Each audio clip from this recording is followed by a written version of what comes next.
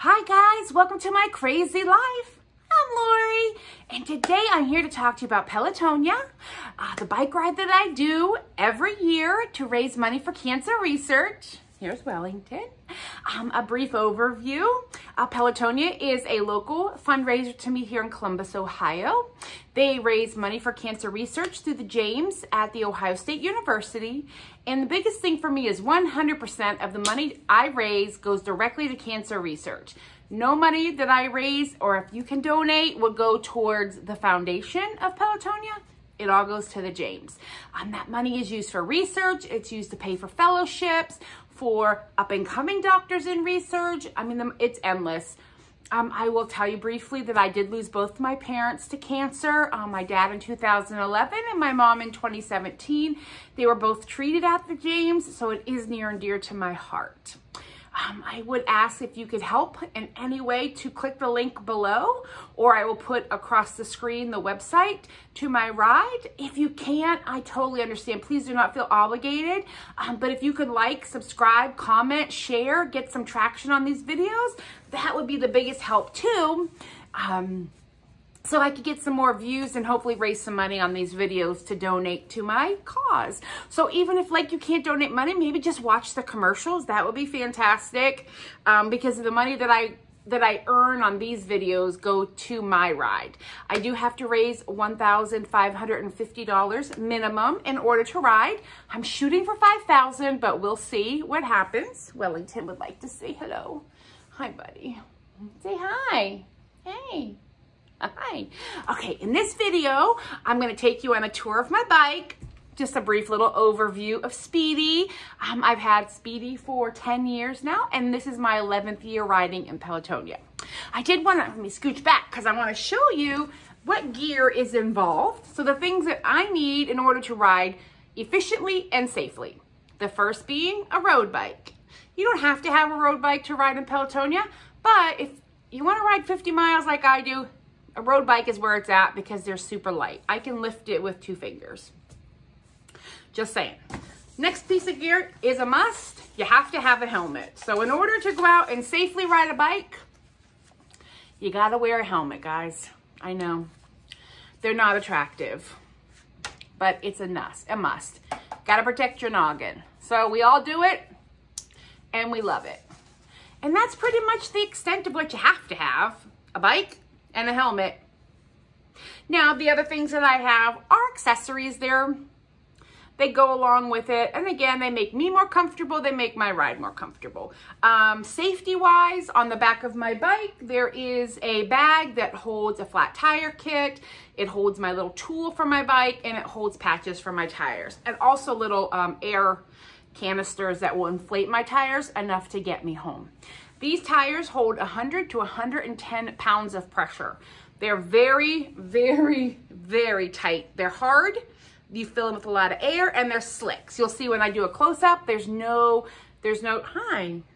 traction on these wheels. Anything, the wider the wheel, the more bumpy they are, the more you're working. And this is all about streamline.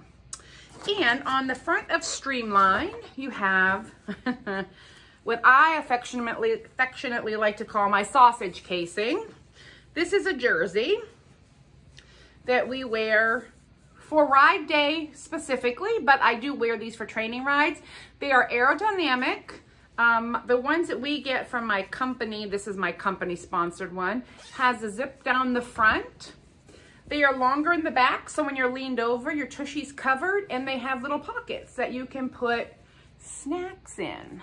Gotta have your snacks. Or like, sometimes I stick my phone back here. I will have tissues because my nose runs. So we wear a jersey. Makes you more aerodynamic, but this is also made with like sweat wicking fabric, which is important.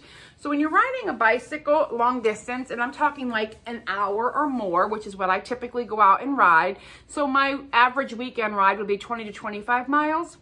The theory is if you can comfortably ride 25 miles, you can ride 50. That's what I shoot for.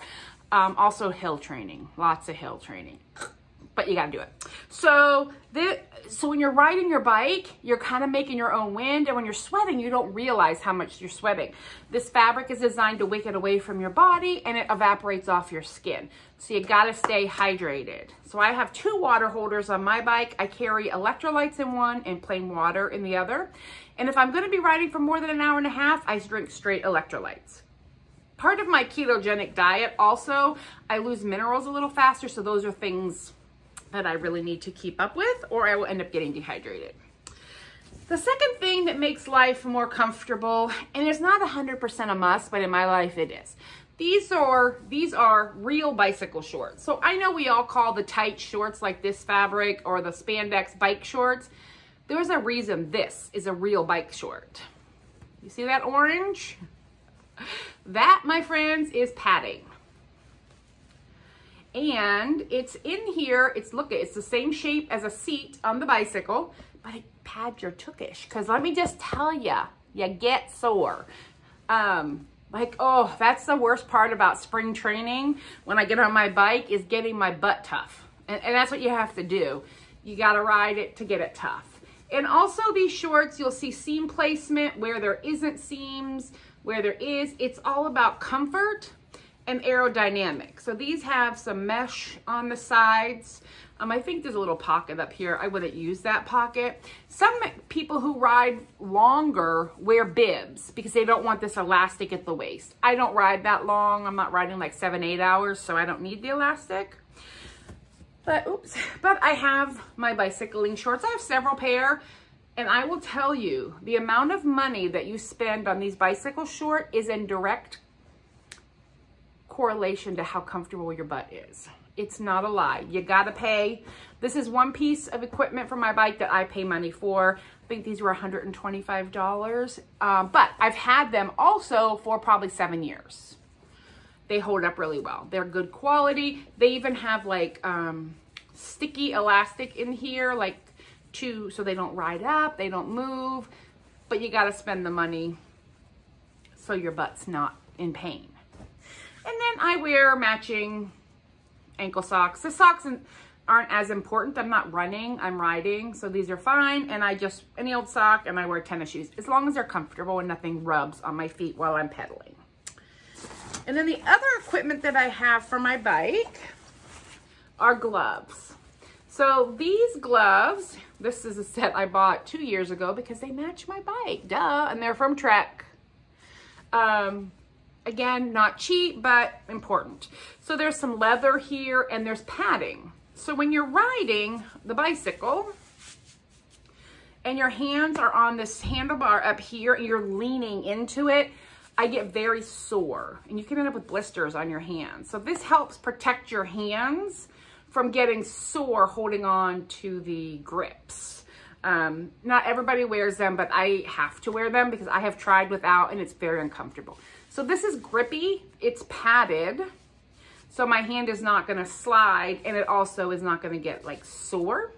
And also my grips, I get those replaced every season. I don't typically get my whole bike overhauled every season.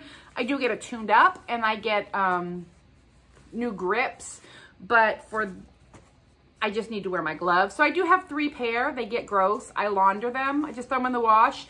And then I don't put them in the dryer and I don't use fabric softener on any of my cycling gear.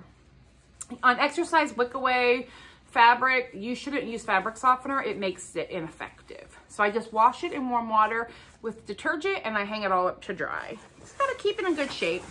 So I just have this little bag that stays in my container from the Dollar Tree that stays in my car with all of my stuff.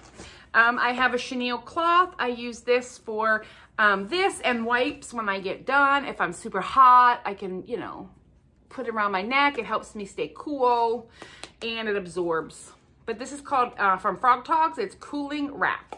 You just got to get it wet and you can wrap it around your neck. I don't ride with these because that would be dangerous to have anything hanging down, but I do use it when I get back to my car. So that stays in here. Let's see, what else do I have in here, guys? Ooh, I have just disinfecting wipes because Corona. Sunblock. I typically will use this type of a mineral stick What you don't want is to smear your face with sunblock and run out. You will sweat sunblock into your eyes and be miserable, trust me. So what I like to do is rub it here, I rub it on my cheeks, I rub it here, and I rub it on my forehead, you know, face and neck on my way to ride. I give it 30 minutes to soak in, and then I don't have any problems. And you don't want to rub your face because you'll get blinded by the sunblock. This is Baby Mineral Stick. It smells okay. It's like a deodorant stick, but it's a sunblock, so I can always reapply on my nose. Because of my hat, because of the hood, the helmet has some shade out here, and I wear sunglasses. Typically, I'm gonna burn below my eyes, so I'm always gonna double up on my nose and across this part of my face. It's just miserable to get sunburnt there. I'm always burning my lips. So I'm hoping I got some new this year. Plus I use spray block on my arms and legs. Nobody wants cancer. I'm riding for cancer, for goodness sake. I can't be causing it. You gotta wear your sunblock. Sunblock. This is my odometer for my bicycle. So it hooks on, eventually I will get this back on. I took everything off when I had my bike in the shop, but this hooks onto my spoke. There's a magnet and this up here, and it counts the revolutions of my tire going around, and it tells my computer how many miles I've ridden and how long, what my cadence is. It keeps track of all the things. So I keep it in the zip bag off season, and I just replaced all the batteries, and I have a backup set, but it goes on my bike. And as soon as I get ready to go ride, I will hook that up, and then it stays on. I do have a lock for my bike, but it definitely is not something that I typically need. I keep it in case we go someplace, but typically I can tell you I'm not leaving my bike anywhere. It was very expensive. This is, you know, initially this is not a cheap sport, but it's nothing I have to replace all the time. Like I said, I've had this bike for 10 years, but it was close to $1,400. So I'm not leaving it anywhere. However, sometimes my family and friends do what's called a ride for pie. If you live here in Ohio, the middle part of the state or Amish country, we have a restaurant called Der Dutchman. Well, there's a trail that goes out there up from Hilliard, Ohio, and it goes out to Plain City, Der Dutchman, and that's called the Pie Ride. And we'll do that, and then I will bring my lock for that, because then I can lock it up. But I had to have one big enough, long enough to go through my front tires. It needs to go through my back tires and the frame of the body. Because if somebody tries to steal my bike and I only have my front tire, they'll just take it off. It unhooks. There's no tools required. There's a little clip here, and everything comes off. Or if I go with friends, we may lock all of our front wheels together and all of our back wheels. I've never had a problem, but I don't want to ask for trouble either. So I keep a lock with me, but typically I'm not leaving my bike anywhere. You always need little doodads. I get a lot of these as gifts, which I totally appreciate from my family. We're always trying to find the right thing to hook our phone up so I can have my phone. I need my phone because it's music. It also, there's the maps on there where I'm riding. I need my phone. We'll figure it out. And sanitizer, COVID. This I keep in my front. I have a front little zip pouch. If I'm riding and we're going to stop somewhere to go to the bathroom or whatever, I just keep this, and I will have these in my front pouch when we ride in case we need to stop someplace. If I were going to ride at night, I would use a headlight. They have headlights for your bike. I don't have one, and I don't want to attach one, but if I don't typically ride at night, but if I need to, I can. Oh, and this is this is a little air container. This is enough to blow up one tire. I have two in my bike. I think this one might be dead, so I'm gonna throw it away. And then this is an old bag that I had for my bike that did fit on the front end, but it doesn't hold my phone. So I'm debating finding a new phone holder and still using this on my bike or something. I don't know, I've got time. Decisions, guys, decisions. Oh, and a bungee that I leave in my bag too.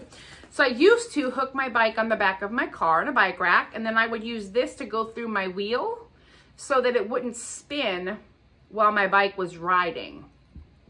I could go through the front and the back wheel or whatever. I also put socks on my pedals because they would scratch my car. I have since bought a new car that my bike fits inside of, so I don't need to, because it would involve, depending where I was going with my bike, it would involve locking it to the rack, bunging it to the rack. It involved a lot of stuff, okay?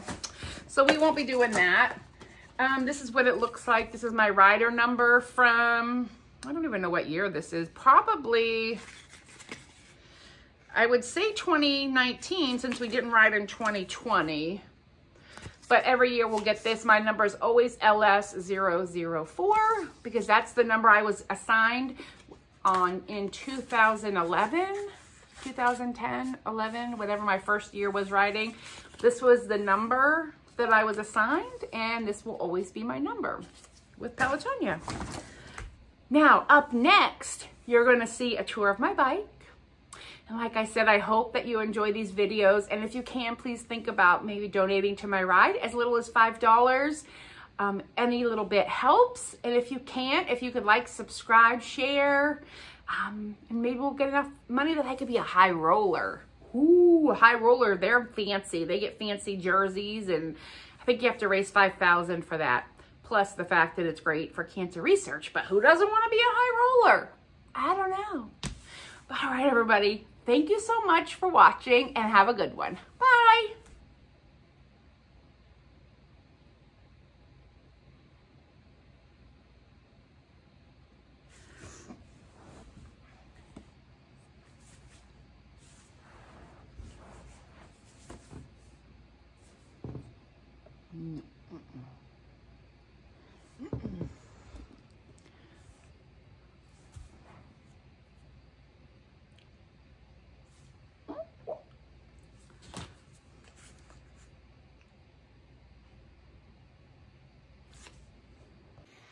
All right, here is my bike, Speedy. She is a road bike. Sorry for any of the bright light or shadowing. She's a road bike. I got her in 2011-12, not 100% sure. The brand is Trek, and the model is Lexa. This specific model is the 54 centimeter, which I believe is one of the smallest, shortest frames that they have for the women. Not 100% on that either. Now, what makes this a road bike? Part of it is the tires. They are very narrow and slick. There's no tread here. It's very lightweight. I can lift it with one arm. This happens to be a 10-speed. They do go up to 21 speed.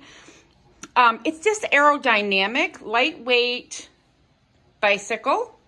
Up here is, you know, my grips. This is where I hold on. Here's how I change gears. On this bike, my brakes go in and out. This side goes in, the other side goes in. That's to use the brake, but if I push these two in, it's to change the gears. And the same on that side. I do have an odometer that'll go up here when I'm riding. Here's my bag. The bag is supposed to go here, but it was hitting my knees because it's such a short distance. So I've hung it up here like a basket. It's just gonna hold my phone, any incidentals that I might need. She just got a bath, new brakes, new gears, new pedals. So these pedals are Trek. They are navy blue. You probably can't see that. And these are screws that go in, and they hold on to my shoe so I don't slip off. I got those new. That's the water bottle cage, so I can have 2 drinks while I'm out riding. She got all cleaned up, and new gear cables.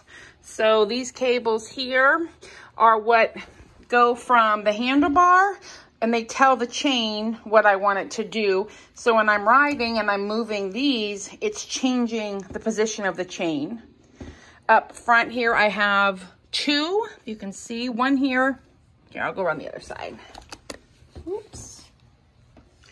So on the big pedal, or on the big wheel, there's 2. And then I have all those gears back there. So this is my ride, Speedy.